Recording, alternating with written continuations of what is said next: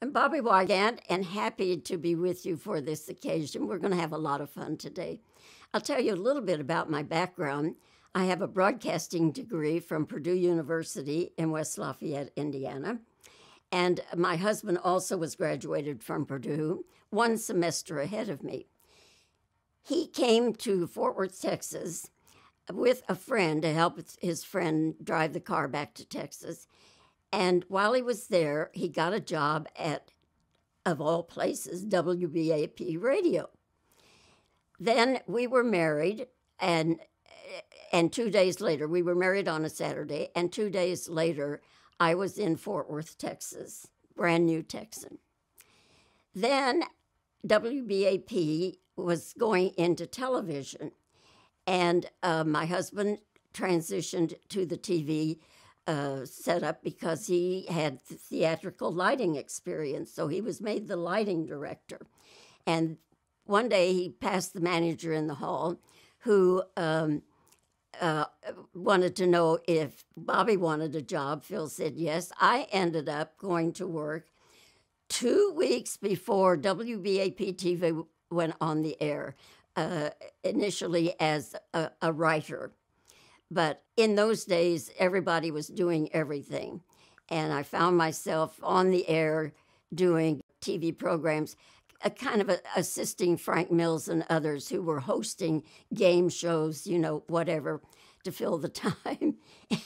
And I like to say I was Vanna White before there was a Vanna White.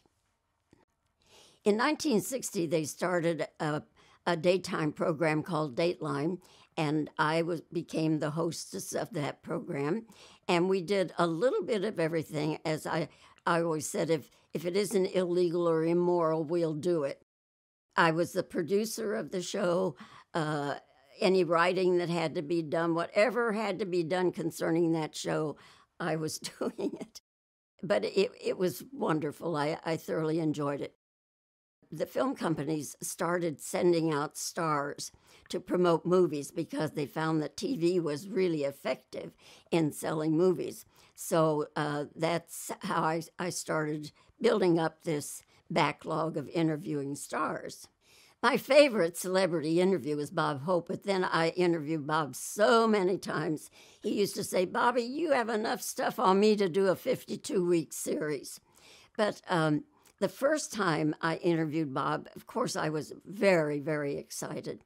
I was a big Bob Hope fan from the word go. We were at the SMU Coliseum, and we were sitting on the edge of the stage during one of the breaks, and he was trying to get my name straight, and he was confused because Phil was there as promotion director, and I said, "Bob, my last name is Wygant.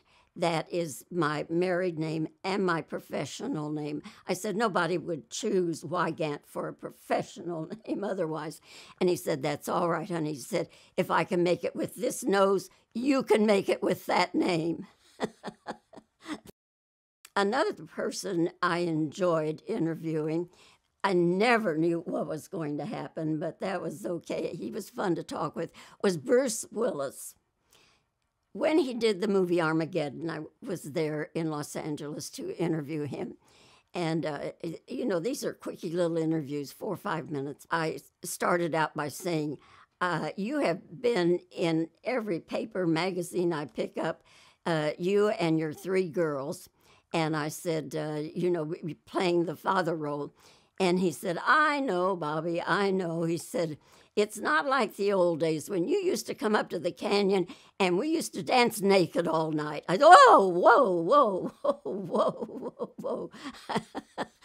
I said, "That was some other Bobbie." And he just carried it on, So finally, the room producer was giving us "You're out of time." I said, "Okay." I said, "Bruce, here you are. You've wasted all my time, and we haven't even talked about Armageddon." So he turns to the room producer and he says, turn off the clock. I'll tell her when she leaves." And he said, "Now, what do you want to ask me about the movie?" So, okay, we do the movie. Now there's a lunch break. I go in to introduce to interview the director of the movie. And right after lunch, and we're getting ready and mic'd and everything. And just as we're starting, Bruce sneaks into the room, gets down by the director, and leans into his microphone. He says, "Do you know something?" He said, "Bobbie used to come up to the canyon, and we used to dance naked all night." One of my biggest events to cover was when the Beatles came to Dallas in 1964. Oh, so excited. But not just any press person could come. You were interviewed ahead of time, several weeks ahead of time, to get press credentials, and because space was somewhat limited. Anyway, I go the day of the press conference, and their manager comes out, and he gives us our instructions. You know, the Brits, everything is in order. So he said, when you want to ask a question, you'll raise your hand. When you're acknowledged, then please stand and give your name and your affiliation. So about halfway through, I thought I better get into this before they call it off. And I raised my hand. I was acknowledged. I stood up, and I started to say my name. And in unison, the four lads said, "Oh, we saw you on the telly today." And so that got us off to a good start. My question to them was, you guys are a phenomenon in show business, but when you made your first big money, what did you indulge yourself with? And each one of them, it was an automobile. And one was a Rolls Royce, and I don't know, Lamborghinis, and they all kind of answered at one time. But it was an automobile, each one of them. That was their first big gift to themselves. So when the press conference was over, I wanted to go up to their manager and say to him, "Thank you so much for allowing me to participate in this." And so he said, "Well, you're staying for the show." And I said, I don't have a ticket. And he said, "Well, then you'll just stay with me." So Brian Epstein and I stood at the foot of the stage all during that Beatle concert. And it was one of the big thrills of my life. I would have to say the most challenging thing in my whole career was November the 22nd, 1963. That was my 37th birthday. And I had a program that day, but they told me, they said, "Bobbie, the motorcade is supposed to get to the Dallas Trade Mart maybe during your program. If it happens during your time, between 12:30 and 1, we will cut immediately to the Trade Mart for President Kennedy." So I barely got into the program. I was interviewing Ray McKinley, the band leader, who was from Fort Worth originally and was in town that night to play at the Fort Worth Casino. And so I noticed my stage manager, Ed Milner, was doing all kinds of pressing the ear set in, and I thought, "What's the matter with Ed?" And then all of a sudden he put his hands up like that, which is no standard signal for on-air people to know what. But at the same time, on the monitor, it said news bulletin. So I knew to stop talking. And the news bulletin was from Bob Welch, who was on the scene photographing the parade, that there was an incident during the parade and the motorcade sped off. And he said, "Sounds resembling shots were heard. And we'll have more for you as soon as we can get it." So anyway, that set off every little bit. They were breaking into my program. And they would say to me, "Bobbie, we're coming back to you. Pick up where you left off." So fortunately, Ray McKinley kept his wits about him. And in a situation like that, when you're the on-air person, you just do what they tell you to do, pick up where you left off and go on, and that's what you do. So it was like that through Ray McKinley and through the second guest, and then we sent it up to the network. And by the last time I came on the air, before we went to the NBC network, the announcement was that the last rites of the Catholic Church had been given to President Kennedy. And so then it came back to me. And I said, we mustn't read too much into that. Anytime there is any kind of an unknown circumstance, it's proper for Catholics. I'm Catholic. It's proper to receive the last rites of the Roman Catholic Church. So we signed off, went to the network, and at 1:07, it was officially proclaimed that President John F. Kennedy was dead. Some of my favorite legends I have to mention: Bette Davis and Olivia de Havilland. I interviewed Bette Davis and Olivia de Havilland together when they came to Dallas, and that was interesting because Bette Davis came in. It was a morning interview. I took it she was not a morning person.